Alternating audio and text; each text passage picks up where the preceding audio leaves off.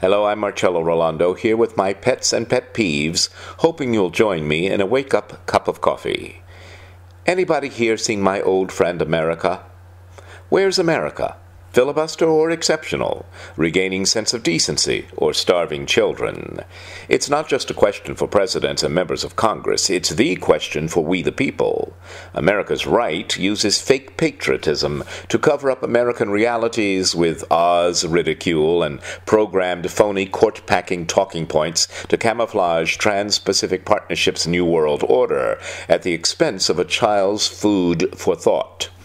We can't fully comprehend the depth of where a Stop-And-Frisk America descends without recapturing the essence of the greatest we have been. The correct questions give us insight and expose the true enemies of the people, while right answers give us Millionaires Club Congress on vacation from leadership. Do you know where your member of Congress spends 1/3 of the time he should be working for America?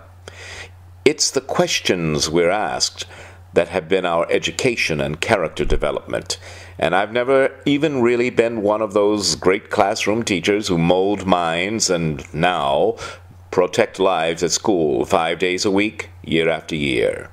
But I have worked with ages 12 through 80, including a few household names, and while I remember very few of my answers, their questions return for haunting replays all the time, like gun violence. Where is America?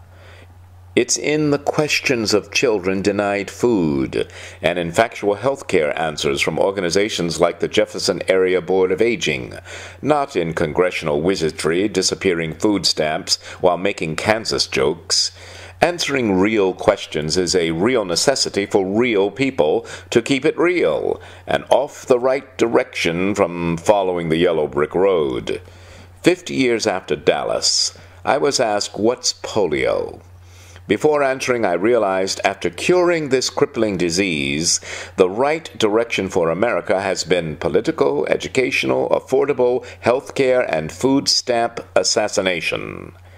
Anybody here seen my old friend, the America that didn't deny food to our children?